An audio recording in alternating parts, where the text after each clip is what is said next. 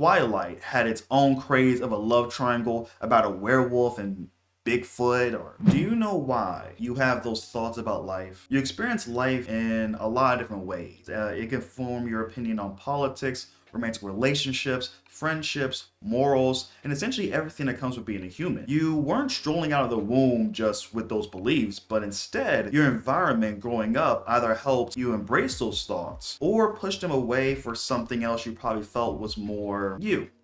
You'll always be exposed to different ideas and beliefs every time you step out of your place, or I guess when you're on the phone too, sometimes without you even realizing. That's what makes art so impactful for you. The music you listen to, or those YouTubers you watch at the comfort of your home, or for some people, like me, movies can impact you. You probably hear generalizations about what each generation acts like. Gen Xers have those movies, and so do Millennials. How about the Gen Z crowd? You, that's possibly Gen Z themselves, or knows someone that is, wonders what movies portray Gen Z. Yes, this list will have some popular movies that you have heard of, but this isn't a list of the best movies of Gen Z era. This is what movies define Gen Z. I'm talking about philosophical, moral, intellectual, and even spiritual relevance that can show what movies I believe represent Generation Z. So let's start with... Well, she's married to the Muffin Man. The Muffin Man? The Muffin Man! What I noticed looking back on our movies is that a lot of these are franchise movies. So I guess we're the franchise generation, basically. I guess I shouldn't be too shocked, but the more we go through this list, the sadder I feel about the lack of one and done classics instead of franchise cash grabs. But even though a lot of these will be popular cash grabs, and popular franchises, I mean to say, it's always the original movie that turned us into fans in the very first place. So I would first go with Shrek.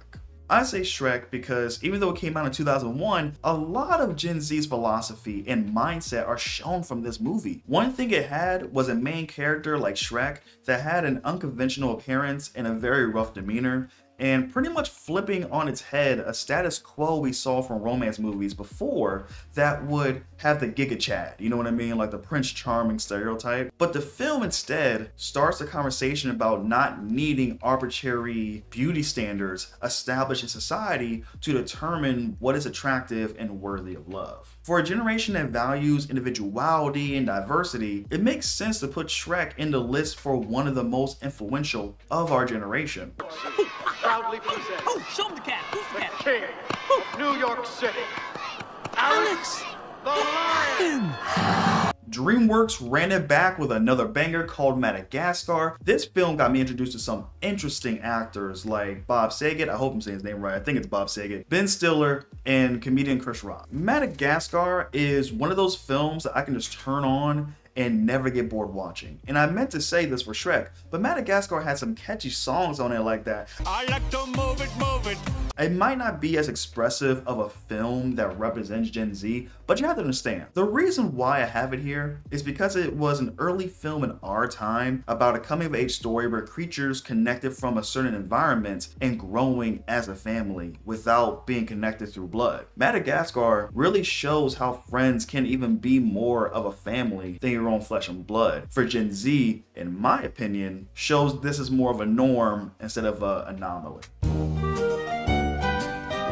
Man, this entire section alone could be an entire video because these films right here have everything that you need to be remembered for decades. They had the banging soundtracks, layered emotional storytelling about like family, self-identity, self-confidence, living with old age, consumerism, capitalism, the desire of wanting convenience at all costs, and wrapping up the era with a banger called Toy Story 3. I saw this on a Reddit page, someone explaining this era, and I agree with their sentiment when they said this, right? Check it out. The name sounds like it's suggesting that these are the best Pixar movies, but that's not entirely what I meant by it. I meant that these films were the first time that Pixar relished in creativity and passion for project storytelling. I see the golden age as a time where they threw caution to the wind and made what they wanted to, how they wanted it to be. The films are The Incredibles, Cars, Ratatouille, Wall-E,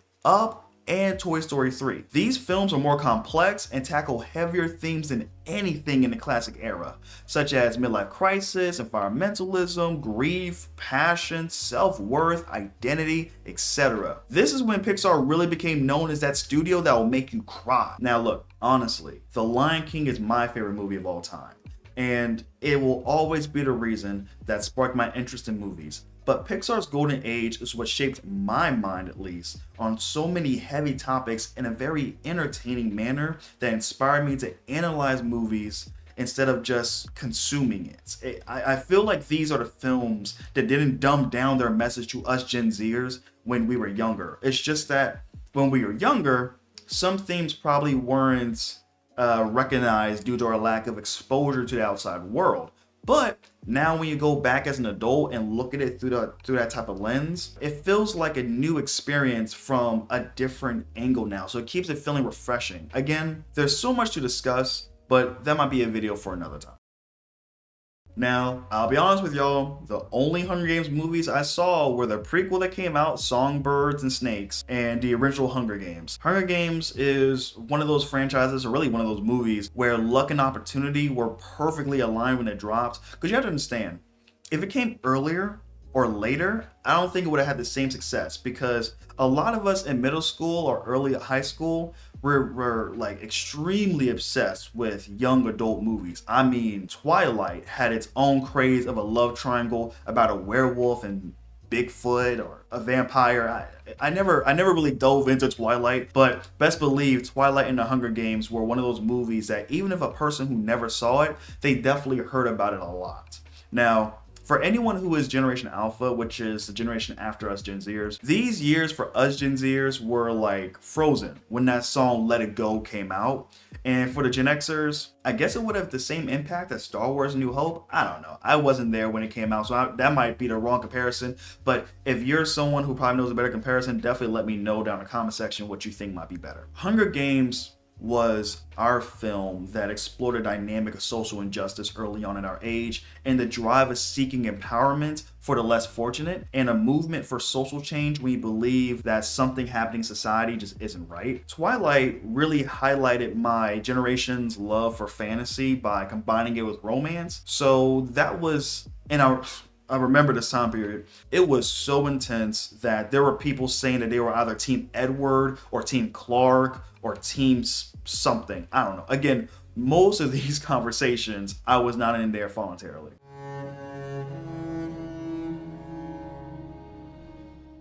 Not gonna lie, looking at the list of movies that possibly define our generation is pretty depressing. But no wonder our sense of humor is so dark, because Joker came out in a period where a lot of us were in college and away from home for the first time, and during this time, a lot of us had to deal with many aspects of life without seeing our parents for months at a time, right? So for a lot of Gen Zers, mental health became an increase of importance with different severity levels. And for many Gen Zers, it felt like their parents and society couldn't grasp the concept or provide relief for people like that with mental health issues, right? So when Joker came out, it was a sleeper hit. Mind you, this film had like, what, a $55 million budget, but it grossed over $1 billion in the box office. And this film had everything that many college students at this time felt. We felt economic and social abandonment, the desire to revolt against higher income individuals and corporations that took advantage of people who were struggling. And that's what I believe Gen Z felt connected to this film. And it was that really, and the bathroom scene.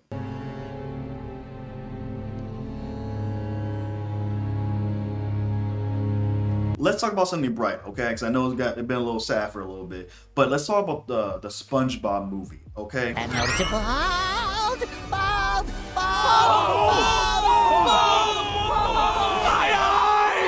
Now, it's on the list because the list of memes from this movie and even the TV show alone has to be put as a staple in Gen Z. It will be terrible for me not to have this included at all in the list of movies, right? Now, if you want to understand the sense of humor that Gen Z has pretty much developed while we are in our youth time, this movie and the TV show I recommend watching. The movie was just a show, but extended for like an extra hour and a half.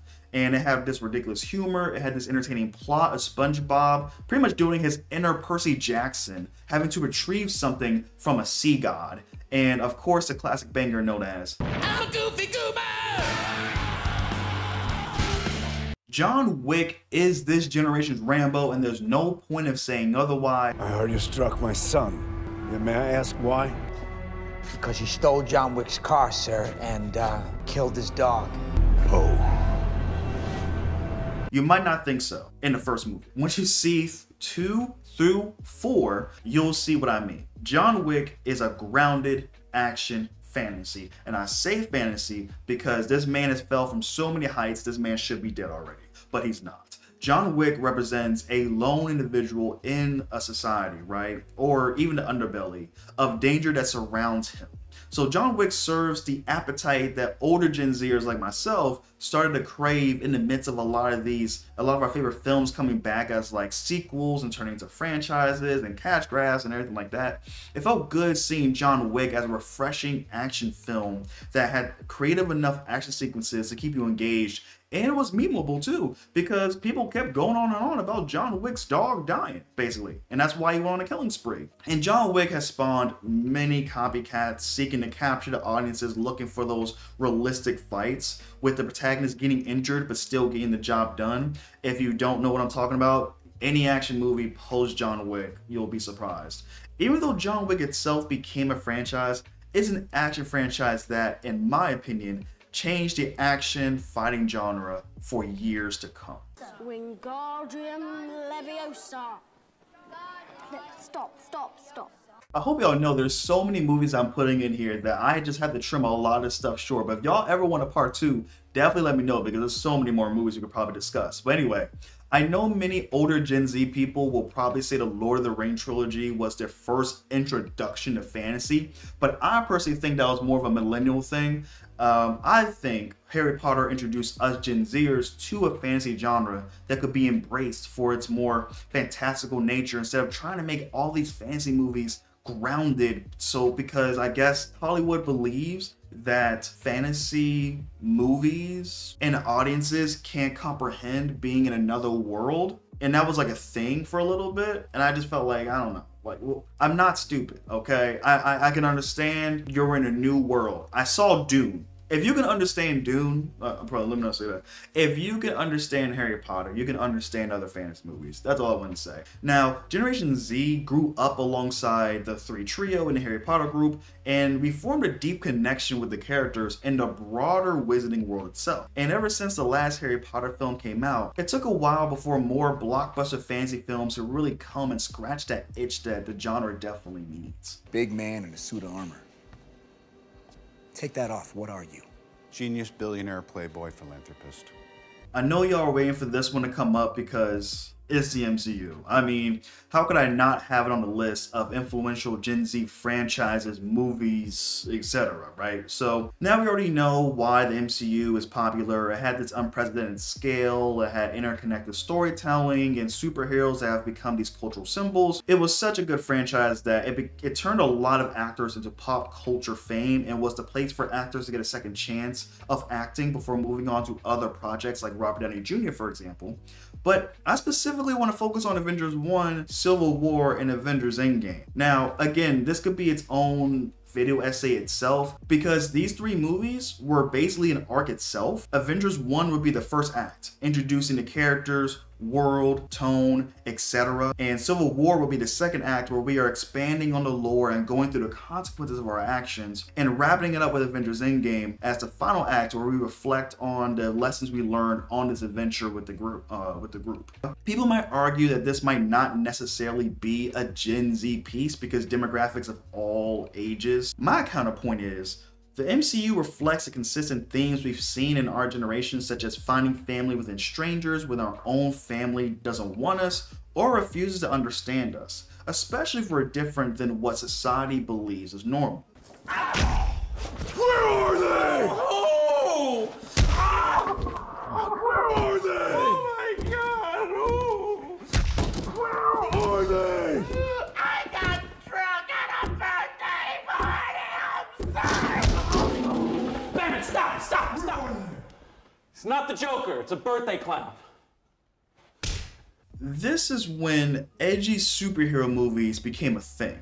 Now, to be clear, I'm not saying the Batman trilogy was edgy, but this pretty much spawned those overly serious comic book movies from a particular director / universe that I will not name. I do want to say that even though I enjoyed those type of films, it also felt like the film taste changed as well for us. After The Dark Knight, it seems we wanted comic book movies to have some type of prestige level of quality to them, or at least darker tones in order to be seen as realistic among the general audience. In reality, all people care about is if the story is good. Just because a film has a dark aesthetic doesn't mean the quality of the film will be better than a colorful and vibrant film.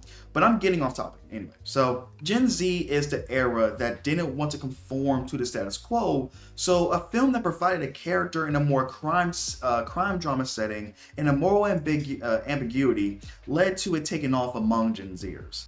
The film explores societal issues, ethical dilemmas, psychological struggles among Batman and Joker, and even the city itself of Gotham. You don't need me to dive any deep or how complex or how great the film is. There's hundreds, and I mean hundreds, of video essays that go way more in depth. Just know that this trilogy is what, in my opinion, sparked the edgy comic book era that we kind of are slowly getting out of now. He took my girl. Wait, who are you? We're the Avengers, man. You're the ones Thor told us about. You know Thor? Yeah, tall guy, not that good looking, needed. If you weren't in the theater opening night at the top of your lungs when Toby and Andrew showed up, you either fell asleep during that portion, or you passed out seeing the rumors came true. It's either one of those two options. The film brought together multiple Spider-Man iterations, okay? And it was pretty much an okay to solid movie, you know? Some people will say it's trash now, but I think it's a solid movie. The film explored themes like identity, sacrifice, the consequences of choices, which felt like a prologue trilogy for Tom Holland's Spider-Man character. And it felt rewarding for us Gen Zers to watch all of Spider-Man's movies and have it wrapped up in No Way Home.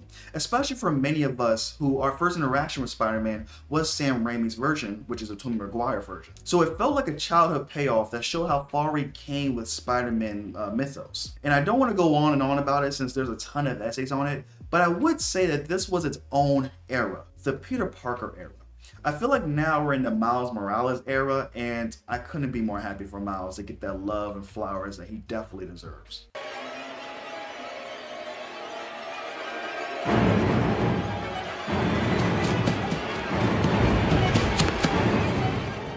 Gen Zers at a young age became politically aware and involved due to their experiences and perspectives of society, especially when glued into social media where you can get news the second it happens.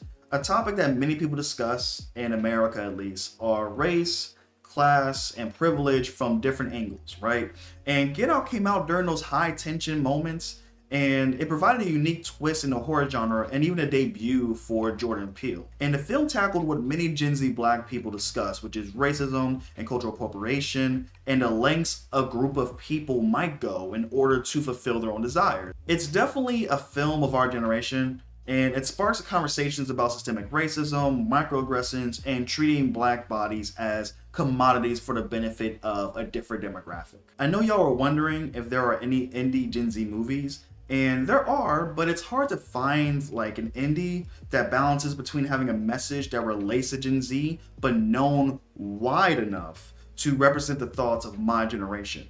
And Her is one of those films you should watch at least once in your lifetime. It's a thought-provoking message about the comfort and reliance on technology to numb yourself to the world, something that my generation experiences right now, in fact. It lays heavy into the negative effects of technology for humans, which means it has increased rates of loneliness, cynicism, and lack of authenticity. It's definitely a film I highly recommend if you like Joaquin Phoenix. He killed it as Joker, and he does well in this movie too. What is the truth? Nothing matters. And lastly, a movie that caught my attention 2 years ago that struck a chord in me about 30 minutes into the movie, Everything Everywhere All at Once. It's one of those experimental films I'm glad caught a wider crowd. Now, I saw this movie like 2 months while it was still in theaters, but 2 months like after it aired. And the movie itself has a very unique taste depending on the demographic, but we can't ignore the message it discusses though. This one might be debatable depending on how you view the film. By that I mean, you can successfully argue it is a millennial film rather than a Gen Z one. It does discuss a key phase a lot of millennials will experience in their life right now, which is the midlife crisis. You kind of hit a realization about your life and how different you once envisioned it, causing you to spiral in different ways. But I believe Gen Zers can also see themselves in the movie, in particular with the antagonist of the movie, Stephanie Sue. I hope I'm getting your name right. So this is about a young woman who grows up in a cruel, dark world and sees it to themselves to reset this world because in her eyes, nothing truly matters in this life. And especially if there are infinite versions of her, right? Because this is a multiversal type of story. And I feel for many Gen Zers, it's a mindset common because of the world we live in with back-to-back-to-back catastrophes that left us jaded about our world at a younger age than other generations probably would have been exposed to. And Gen Z saw nationwide pandemic over 9/11. In America, there was the mortgage crisis in 2008, and then you had the pandemic in 2020. And being so well informed about the state of society has also led to cynicism of our own reality. It's the same as Stephanie Sue's character. Once she saw the multiverse, she also became jaded towards her perspective of reality. It's definitely one of those movies that does a great job taking a subject matter we heard so many times before, but it's putting it in a different setting so it's seen as fresh. Definitely recommend you giving it a shot. I'm sure I missed other movies you guys felt were important or even more important than the ones I mentioned, but leave them below, okay? Because I would like to know your thought process as well on what movies represent Generation Z. Anyway, I'm out. Peace.